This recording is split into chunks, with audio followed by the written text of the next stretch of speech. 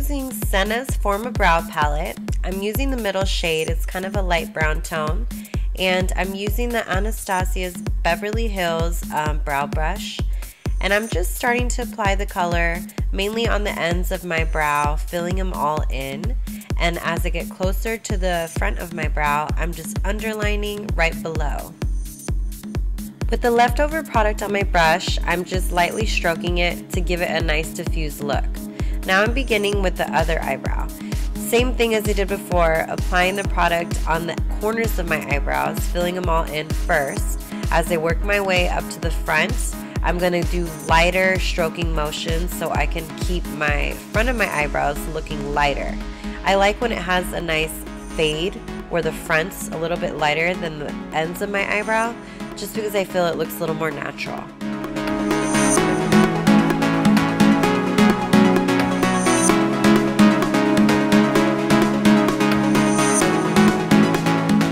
Now that I've finished filling my brows in, I'm going to clean it up with a Q-tip and a little bit of makeup remover, and I'm just going to swipe from the beginning of my brow all the way to the end. This is going to give a much more cleaner result.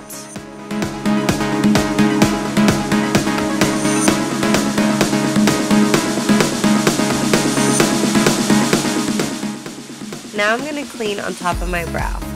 Cleaning on top and below makes the eyebrow look even cleaner. So when you do your makeup, it looks even more flawless.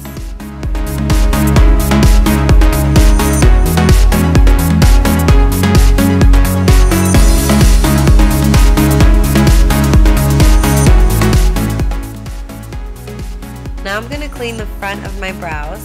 And if you like your brows to be square, then you can just bring it straight up. If you like your brows to be rounded, then you can do a curving motion. You can tell that I like my eyebrows to be rounded, so I'm doing it in a C motion.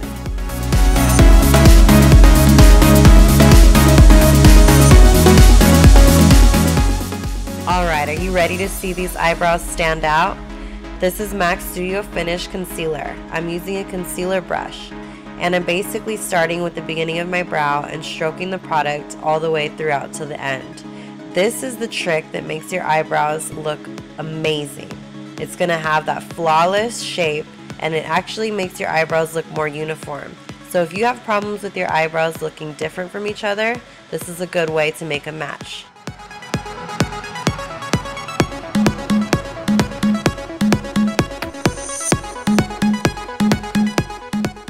Now I'm doing the same thing on my other brow, just slightly stroking motions, tracing right below the shape that I already have. And make sure that you blend this in. I like to use my fingers sometimes after just to dab the product down so that it blends into my skin tone.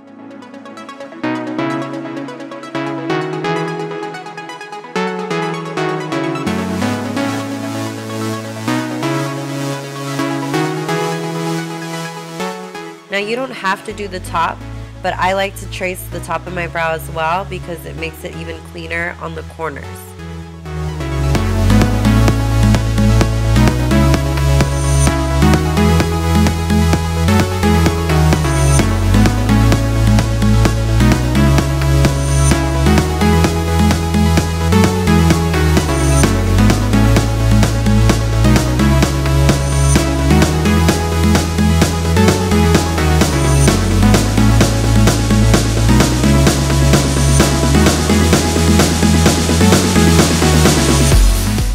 And voila, now you have perfect, flawless brows.